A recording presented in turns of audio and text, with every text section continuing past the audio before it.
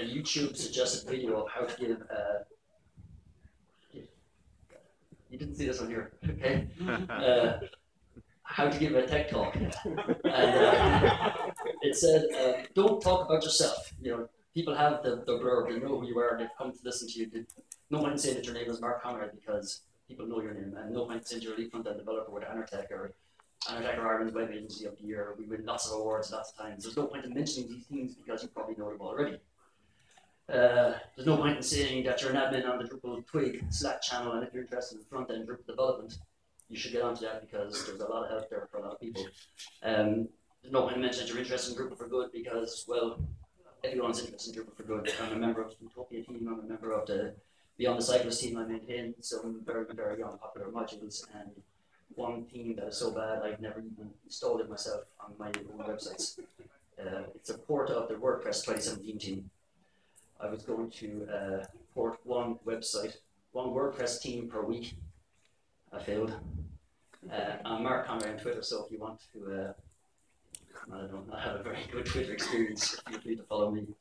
Okay, that was supposed to be a joke. I'm supposed to start with an interesting story.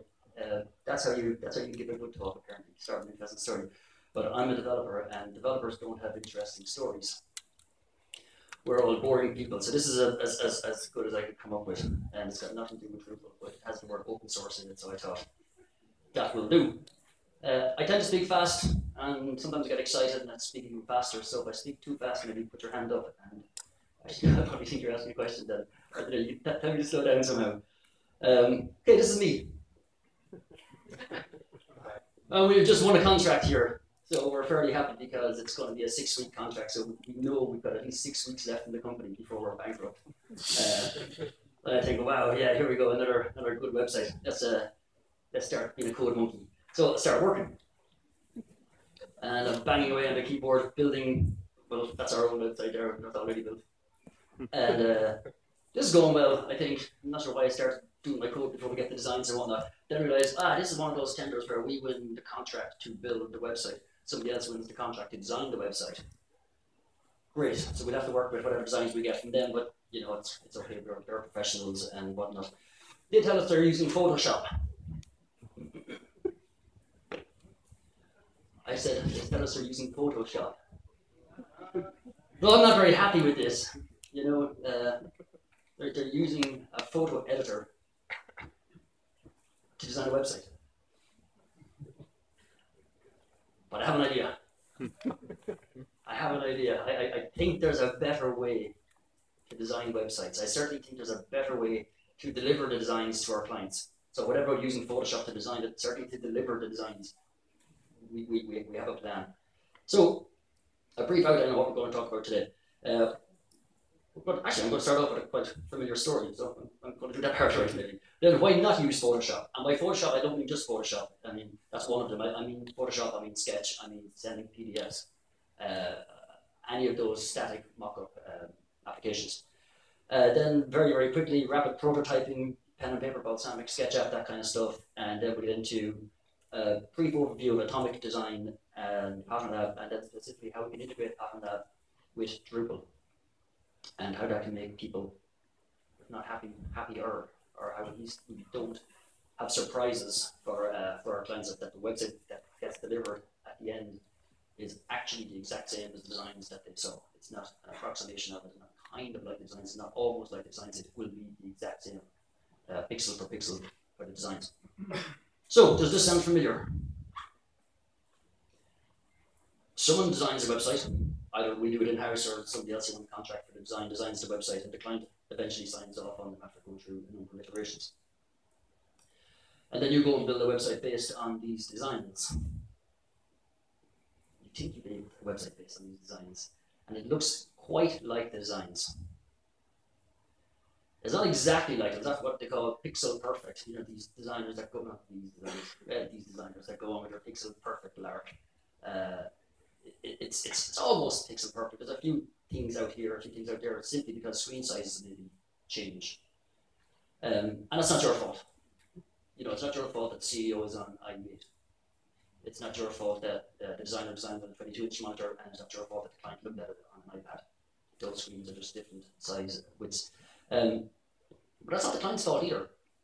The client isn't a professional. You're a professional. They hired you to build it. They hired designers to design it. If they could do it themselves, they probably would. So it's not your fault. It's not the client's fault. But damn it, someone edited my slide. It's someone's fault. So let's see if we can fix this. Here's the problem. The problem is in the real world, websites use real content. So not every headline is lorem ipsum dollar sit ant. Building a website recently for a client of ours, rather than giving away too much detail. Every title had 5 words in it. I said to designers, what are you going to happen? What are you going to do when there's more than 5 words in the title? And the designer said, we are going to train them to write short titles. I said that the longest word in a title has 5 letters. The designer said, yes, we're going to train them to have short, snappy titles. I said, the client has 5 words in their name. On the day the website goes live, they're going to use those 5 words to say, that is the client's name. Those 5 words plus launches a new website. Day 1, we have broken the website because they cannot write a 5-word title for that when their name alone has 5 words in it. So we're going to use real content. You know, some of this content is going to go into 2 lines. Some of this content won't have an image in the teaser because it's just a brief notice to say that there's a meeting or something on. Not everything will fit into this lovely grid. So designs then with Photoshop and with Sketch and things like that, they're just static images. They're an approximation. They're what we are aiming towards when we build a website, but they're just an image. It's just a photograph of it. You know, you need to get the actual thing itself in your hands to live it and experience it and know this is the website that will be built. So you don't come to Athens, you know, to see a photo of the Acropolis. Now, as it happens, I came to Athens, and the only thing I want to see was the Acropolis. And I've had to work. I got there Wednesday day early, 2 days early. I had to work all day Wednesday and Wednesday night, and we had to work all day Thursday to launch at the site. And we're going to the Acropolis tonight, I thought, but it's the Acropolis Museum. So anyway, so these kind of designs, they're built in what I'd say is my most hated design tool. That's Photoshop. So this is actually created in Photoshop because Photoshop is good at this. It's good at creating images. These are actual layers from a Photoshop design that we received. One of them you can see is called .doc1. Now that's quite difficult to do because that's from a Word document that they got it. That is lowercase characters. Someone had to actually delete the extension and re-put it in with uppercase characters to annoy me. They've got a heading called subheading 2. I have no idea what subheading 2 is in this context. I have no idea what rectangle 9 is, except that it looks very close to rectangle 8. Layer 3 looks quite close to layer 29. And object title lorem ipsum dollar lorem looks like document 1, which is not .doc1. So this kind of confusion is tricky with Photoshop. That it's easy to create all these layers and create all these groups, but it's harder to put names on. It's harder to actually make them make sense to a developer who has to come and build the damn thing 3 months after you've designed it and you've forgotten why something is called something or why it's called the way it is. Here's a design we got last week. A slice from Photoshop. So we have a group, and inside the group we have a group, and we've got a rectangle, and we've got devising an integrated implement of a broken layer. Now we've got a rectangle and a group, and a about, and a group, and a group, and a pass, and a group. Something that will identify the client, so I blacked it out. Client to client, and sorry, a group, and a group. I haven't got a clue what's any of these things. And it takes a while to go down through them and try and figure things out. So this is not helping the front-end developer. It's not a good tool for websites. So it's a great tool for editing photos. The name is, or the point is in the name. Photoshop is for editing photographs. You get a photograph of the Acropolis, and you make the sun darken a bit, and you make the clouds disappear, and you make it look really, really well. You win WordPress photo awards and things like that. It's not for designing websites. One example recently, again, a client said was, this website looks different in Chrome than it looks in Designs. I said, yeah, we're using desktop font and we're using our web font. It's the same font, but Photoshop renders in one way and Chrome renders in another way. Well, this was revelatory to the client, and they weren't happy. They wanted to look like the Designs. I wanted to look like the Designs, but there's nothing I can do. Then they look at the Firefox. Of course, Firefox ran the response slightly differently as well. So, you know, there's only so much we can do, and the more we can work in the browser, the more we can deliver for the client what the client's expecting. If you want to make a minor change in Photoshop, it's not very sustainable. I'm going to explain that in a moment. And before that, I give 3 more reasons why I don't like Photoshop. And again, it's not just Photoshop. I don't want to be hating on Photoshop, but I do want to be hating on Photoshop too much. But it's also Sketch and other apps. So number 1 is not responsive. You will probably receive more designs for a desktop than you will for mobile. And I get a show of hands, how many people get more designs for desktop than mobile? That's ridiculous.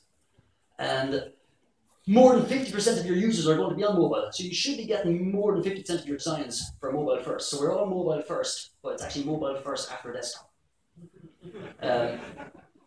So again, recently with a client of ours, client with 5 names, we got 46 Photoshop files. Over 300 megabytes of Photoshop in my Dropbox. 40 of them were for desktop, 6 were for mobile. 0 were for tablet. Tablet is an afterthought. It'll be somewhere between desktop and mobile, again, whatever that means. And then you come up with, okay, your homepage has this little 3 panels, of course. Every homepage has 3 little panels somewhere on it. What happens out on the mobile? Do you get 2 on top and 1 stretching? We squash them in. We can't see these with Photoshop. We can't see these with static designs. Designers then will design with one specific browser. Sorry, the designs will be for one specific browser size. So if they give you designs and they're 960 pixels wide, first question is, can you tell me what happens when this is 1700 pixels wide?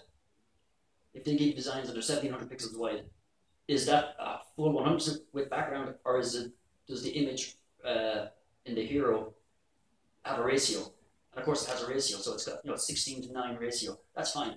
I turn on my 22-inch monitor and it's massive, takes up the whole screen. Oh, it's too big. It needs to be maximum 700 pixels. Okay, but you need to keep the ratio still. Yes. How do we keep a ratio when you got a max height? And how can Photoshop explain this to us? It can't. So designers design in bigger and bigger screens, 27-inch iMac monitors. Users use on smaller and smaller screens on our iPhone 5s and things like that, and never the twain shall meet. So designers want this big experience, users just want functionality. And again, using Photoshop, we don't give them that experience. All we give them is a visual approximation of what it might be like. Designs then get zoomed out. So you send a PDF or you send a Photoshop file or whatever it is to the client. The first thing they do is they'll start hitting Command minus to make it smaller, smaller, smaller so they can see the whole thing in one page. Or they'll, God forbid, they'll print it off in an A3 sheet. Who looks at a website like that? The pixel size is down to about 1 pixel, maybe 2 pixels. It can't be read. So what you need to do is let people see these things in the real environment. Send them a URL of this is what your website is going to look like. And if they happen to look at it on a phone, they'll see what it's going to look like on a phone. If they happen to look at it on a tablet, they'll see what it looks like on a tablet. And if they happen to look at it on a desktop, you can guess what's going to happen. Realistically, they should only be able to see the above the fold items first. They shouldn't get this zoomed out look and see the whole website, the header, the footer, because nobody will experience the website like that. The third reason is too easy for bonkers ideas. Here's 3 examples of things I have been asked for by clients. And I'll preface that with not by clients of our present, of Anartech that I presently work with, just when I was freelancing and when I was working privately as a self-employed person for smaller clients. Number 1 is when you click this link here, so they've got a link on their website, it opens a Wikipedia article about that, but Wikipedia has to be themed like our website, because we want to use our theme colors. No problem at all. I'm going to fire up Photoshop. I'm going to show you exactly what it looks like. You can send it to the developers and tell them to do it. That's easy for a designer to do. And Photoshop is a great tool for doing that. But Done Deal is the Irish version of eBay. Client came to me, sells stoves and fireplaces and things like that. And I don't like our website on Done Deal. And I said, you don't have a website on Done Deal. Because we do, we have an e-commerce website. So I built your website, I know there's no e-commerce on it. Yeah, we have an e-commerce website on Done Deal. Are you placing ads on Done Deal? Are you selling things on eBay, basically? Yes, right. Done Deal is all brown though, Mark. Our colour scheme is orange and blue. Can you change that for us? Nope, I don't don't own Deal, I don't own eBay, I can't change it. But we're not happy with it. You have to do something. We're paying you to. I don't own Dundee. There's nothing I can do. A designer can do that in Photoshop. No problem. Give it to me, and you can insist that I do it. I still can't do it. So when we were finished doing that and having that conversation, he then said to me, "Okay, right, grand. We don't like the look of our website on Facebook."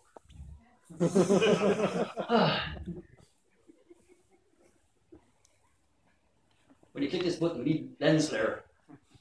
You know, again, that's simple in Photoshop, but it's damn hard to code.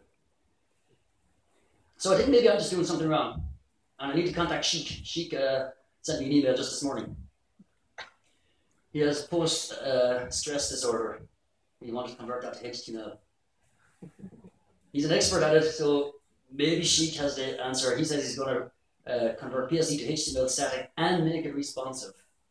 Well, that'll be the first time I've encountered Photoshop's files getting responsive.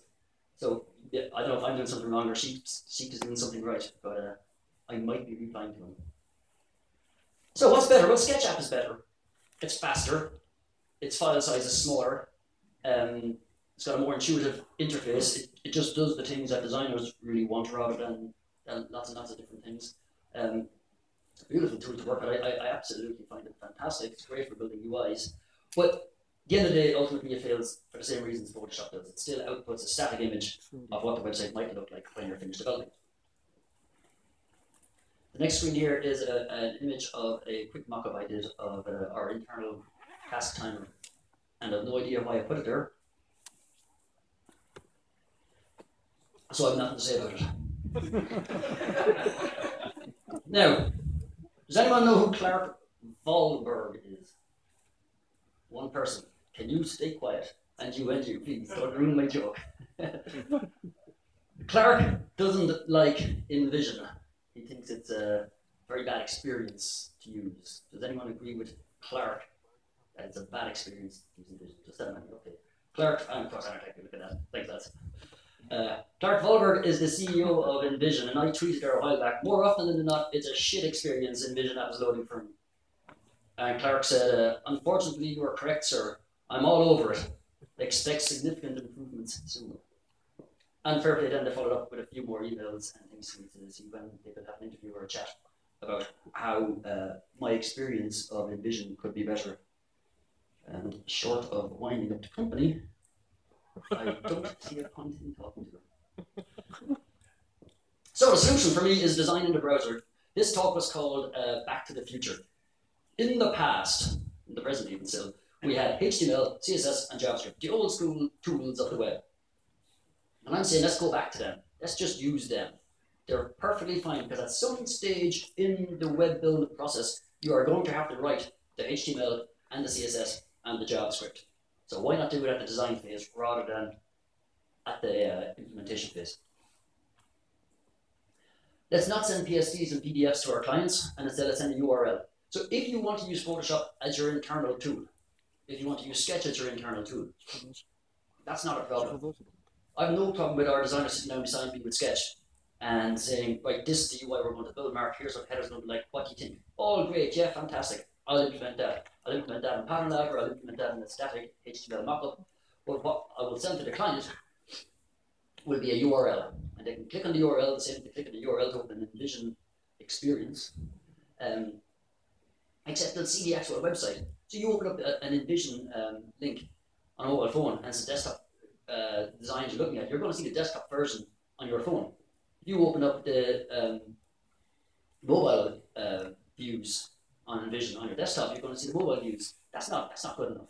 So you send a URL. If they open on their phone, they'll see a responsive website. They'll see a small screen version of the website. On a tablet, medium size, and on desktop, the large version. And you have to do this at some stage. So it actually saves you time to just get it done in the earlier stages. So here's the solution really. You do some discovery, find out what your client wants. Usually that's bull because they don't know really what they want except they want a new website. They've got their internal processes and their marketing department want everything on the front page and things like that. So then you do the actual research where you talk to your client's users. That's what the client actually wants. What the users need the website to do. Then do some rapid prototyping. There's your pen and paper. Draw a few little quick sketches. Yep, that looks good. Let's try something like that. Use some post-it notes. go to stage 2 of rapid prototyping, maybe use balsamic or sketch or something, just to give very quick wireframes, definitions, and things like that of the kind of approach we're thinking of for this website. Is there going to be a header with a logo on the left-hand side and a search box on the right-hand side? Of course, it's on every website.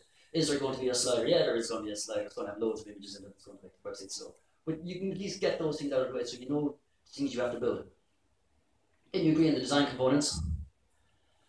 And perhaps take an atomic design approach. You don't have to take an atomic design approach, but perhaps do. And I'm going to guess everyone here at this stage has heard of Pattern Lab, and that, so I won't go through atoms, molecules, organisms, templates, pages. That's I presume it's up. Has everyone heard of it yet? But with Drupal, we need to match these things up. So we want to write the front end, but we don't want to do it once. We don't want to write the front end in Pattern Lab and then rewrite it all in Drupal. Or write most of it in Pattern Lab and some of it in Drupal. Let's keep everything in Pattern Lab and let Drupal do its magic in the CMS layer. So basically, you create component designs in Pattern Lab. You create a card component, and you create a header component, and you create a homepage layout component, things like that. In Drupal, then you go to your templates folder, and for each component you've got in Pattern Lab, you create a corresponding file in Drupal, and one maps one to the other. And then the client will eventually sign off on these designs that they see, and when they sign off on the designs, they will have signed off on your Drupal theme.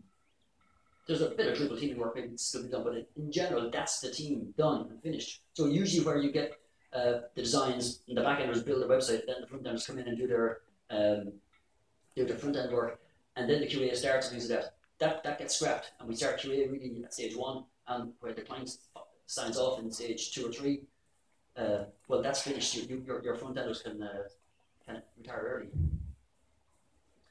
So this is a very simple example. Now it's ugly, and it's deliberately ugly just so we can actually see how things map. So on the top we've got Pattern Lab with some dummy data, 5 menu items: home, about us, our work, blog, and contact. And on the bottom, on the bottom then we've got the same styles coming in, but it uses Drupal's real data with home articles, Pattern Lab, safe email, test article, and contact us. So we can see that whether we want to add an extra menu item, that's not going to break. Our designs are flexible enough to handle this kind of thing. Pattern Lab has set up its systems, and Drupal set up its, and they can talk one-to-one. Going a bit further then than just main menu, if you add in, say, a branding block, so you've got the name Anertech and the slogan Web Design Perfected. And you can see top and bottom, they are both pixel for pixel identical. So everything is exactly as it should be. So when the client looks at the top one and says, yep, that's the header we want, well, that's the header that they're going to get. Then we go a little bit further, there's a picture of us winning loads of awards. And you can see that the title of the Pattern Lab on the left and the title of the article from Drupal on the right have the exact same font in the exact same place, in the exact same size. They both have the same underline and things like that on the image. The text sizes are the same in both, and the header is always the same. So you're mapping exactly one for one what's in the designs with what Drupal is going to output. So here's some simple code. If you want to work out how to do this very easily, the cheater's guide to it is on the left-hand side, I've got a menu called horizontal-menu.twig, and that has the code from main-menu.html.twig. So just the code from Drupal's menu file. So now I know that the code in the Pattern Lab is going to be the exact same as the code in Drupal. How do I know that? Because I stole it from Drupal. Actually, I asked a question earlier on about having 2 blocks of things in different places and how you might get name conventions, and I see a menu __ horizontal here, so I did the right thing, I think. So that's the menu, as you can see here on the top. And in Drupal, all we do is say that the main, menu-main.html.twig just includes the file it finds upstream in Pattern Lab. The same then with the branding block, we write the code that Drupal is going to output into Pattern Lab, and then we'll extend that in Drupal in the block system branding block file. The article one then, same thing, we get some nice clean HTML, has an article title, article image, article body, and article tags, and we'll map that then with the node _article full.html.twig. And what we do then is say that what we've called title in Pattern Lab, Drupal uses the variable label. What we've called body in Pattern Lab, Drupal uses the content.body field, and so on with the other fields. Now there's one little issue that we'll have with this, which is that the pattern lab one is always going to find an image, because in our JSON file we'll have said there is an image here, which means you're going to have an empty image div in Drupal, and you don't want that. The other problem you're going to see will be that all the Drupal attributes that we have, the data attributes and the quick edit links and things like that that make Drupal 8 so helpful for accessibility, they're all gone because we don't have the attributes array. So to fix that, here's a component called a card. So on the left, I've wrapped my stuff with if statements. So it's if there's a title, then we get an H2 and put in the title. If there's an image, we put in the image.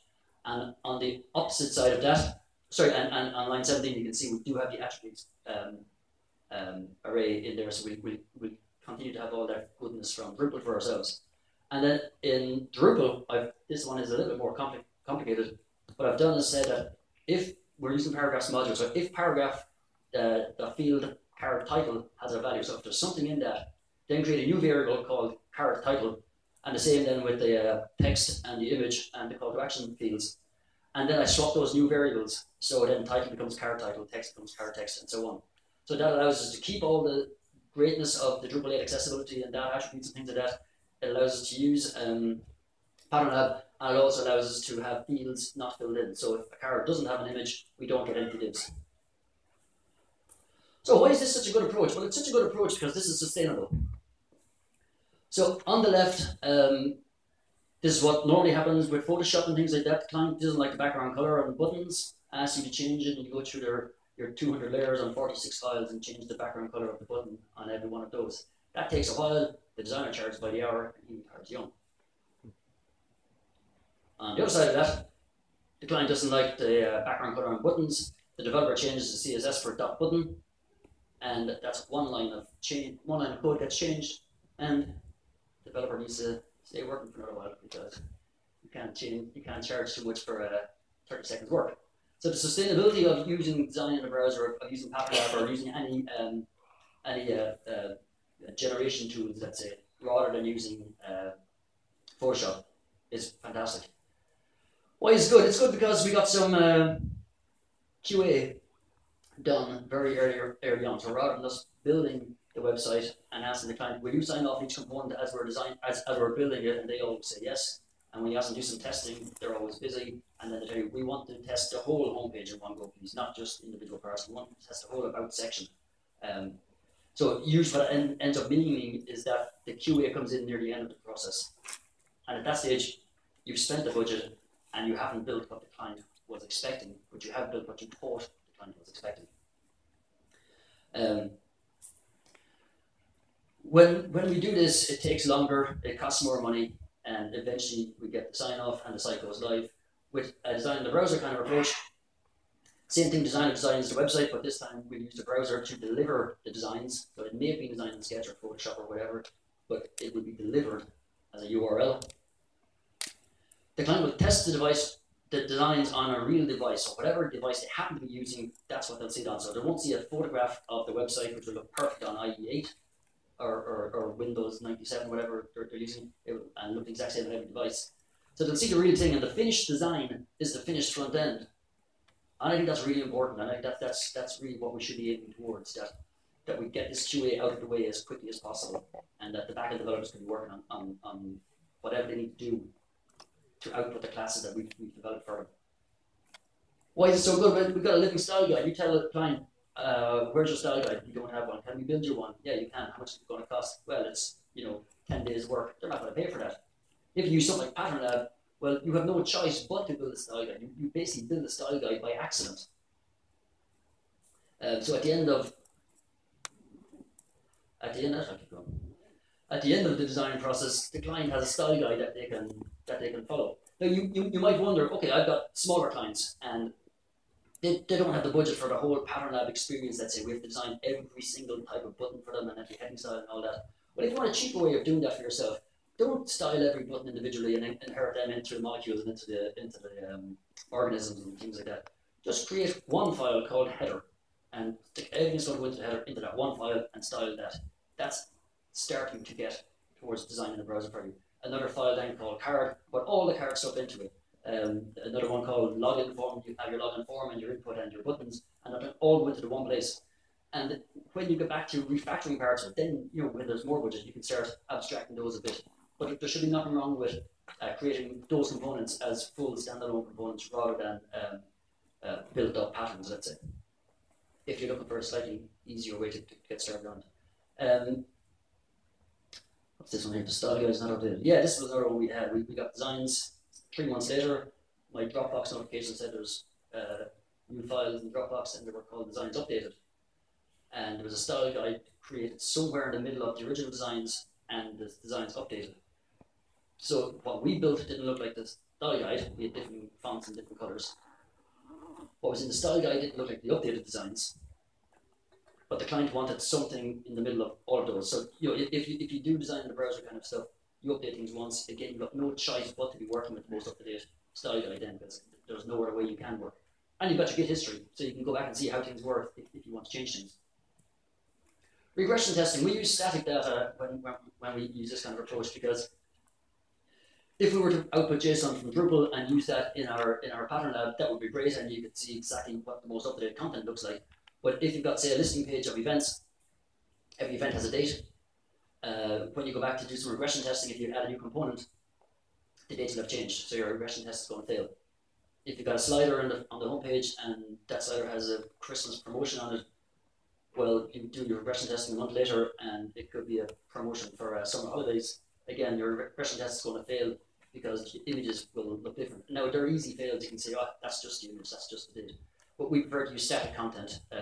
Real content, but static. So it's a 10 sample blog posts from the client's website. So it would be the actual type of content the client will be using. Yeah, so 30 minutes, thank you. So a new design component gets added, looks great, and then 3 weeks later something has broken and the CEO has a heart attack. With regression testing, a new design component gets added. Each pre-existing component is automatically tested against the snapshots we have taken of it. Pattern Lab is great for having a feature called, I think it's called Ancestry, where any component you have, if it's an organism, it will tell you the molecules that make up this component are this and this and this. So you know if you change that organism, you may break these molecules or atoms.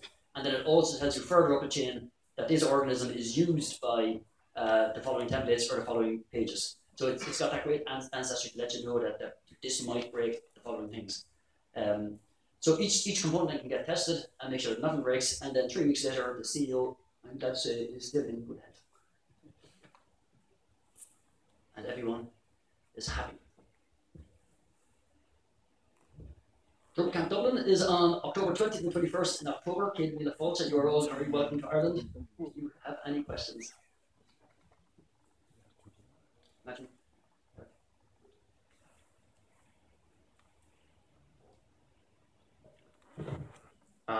So you mentioned that you use Photoshop and Sketch as an internal tool. Yeah, we use a very similar approach for creating components for clients. We don't use Pattern Lab, but we use KSS, but it's kind of a similar approach still. So one of the problems that we have is the fact that the way we work with the clients usually is that we try to deliver something as early as possible, so that we can catch the possible failures as early as possible, so that it's cheap to fail. Yep. Is there any other tools than Photoshop or Sketch that you would suggest for creating the designs? Because they are not very good for the responsive, but we still would like to be able to demonstrate, at least on some level, at that point, the responsiveness of the Not that I know of, and not that I would want to use, because you're failing early using Sketch, and they won't like it or whatever. You can change it, but you're going to have a bigger failure if you give them things in Sketch, and then you build what you think they're expecting, and it's different. So I wouldn't like to use anything that all I want to do is hand over a URL, and I can't imagine, at the moment, no, I can't imagine how we can bridge that gap. So, because it seems like it's very late in the process that you are now discussing with the client about what is the end result or what is the design going to be like. Do you build something like no. wireframes or? Yeah, that's what I'm saying about the rapid prototyping. We do our pens, we do our papers, our post-it notes, flip charts and those kind of things. That's fine. We use Balsamic or maybe Sketch for quick wireframes and that. But the actual components, it doesn't take long to write some HTML and CSS and JavaScript. So if someone creates a header or a slider, you can probably grab code from somewhere else and slot it in. Yeah. So what I've seen is that maybe in a sketch you can make like something quick in a day, but I think it's 3 times more at least if you do in HTML. Like, I don't know. Maybe it's just that we are not as good in HTML and CSS. Perhaps I'm willing to take the 800 bit of time. Yeah. I think we're making bigger problems for ourselves when we don't do that. I think you might get better results for some parts of it, but I think you get bigger failures.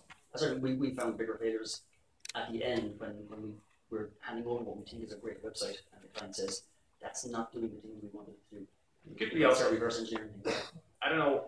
It seems like also that the problem that we are having is slightly different because I haven't really had the same problem with having the delivering sketch designs or Photoshop designs that we would have to like. I'd say, Laurie, we probably are having maybe a slightly different discussion with each other at the moment because for us, a lot of our work is building the websites rather than design. So a lot of say government contracts that we work with, there's 2 tenders. One is to be design, one is to be builders. So for us, a lot of it would actually be that they've gone through this process and they've gotten the sketch version of it, and then we have to build it. So we actually don't do very much design ourselves. Yeah. So when we do, this is how we want to deliver it. But we're getting more design work, but we're kind of early in the design industry. Let's say. Well, I think that makes sense then. Okay. Yeah. Hello, I would like to clarify something.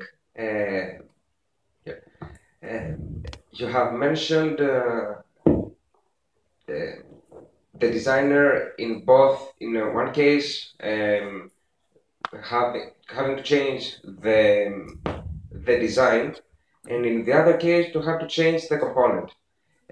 These 2 designers are not the same. The one is a designer who designs in Photoshop or Sketch or something. Yes. And the other is a filmer. Yes. Actually. How does this work in real case scenarios? It's no different than how people presently work, because at the moment you get a designer who uses Photoshop and you get a teamer who does the front end. Same thing, we can get a designer who will design component based wise, still need to use Photoshop or Sketch, and a front ender then to implement it. So it's just that I'm trying to get people to deliver what the finished product is going to look like soon. But you still need 2 people, unless you have someone who is a designer or developer that can do design and development at the same time. But it's very rare to get that. So yeah, we're happy to say, yeah, we still need to pay a designer to design it using whatever they feel comfortable with, and then we still have to pay the front end developer to implement it, like we always had to. So it hasn't yet saved money in that sense, except that we get the QA done quicker and signed off faster. Thank you very much. Thank you.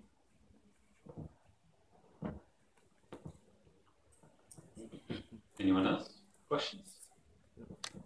Hey Mark. Hi, Ross. Question: these pattern libraries that you use, is that one library for Annotate, or do you create a library per site? How does it work? Can you rephrase the question? Yeah, so you use a pattern lab, right, with all these quick files and all these small components. Yes. I'm not used to this scenario, but do you create one? Do you have like one set of patterns that you reuse for every website that you create, like an Annotate based one? No. Or do you create one like for every? Yeah, we use the phase 2 pattern lab implementation. We would hope that there will be patterns built up that if someone said to us, what could we like the design of the slider on your Oxfam site, we'd like the design of the carousel on your Ireland.ie site, we could take each directly from those, drop them into the new pattern lab, let's say. But each instance would be the same as every website you make, you have a new Drupal theme. So each would be custom to the client, to the project. Thanks.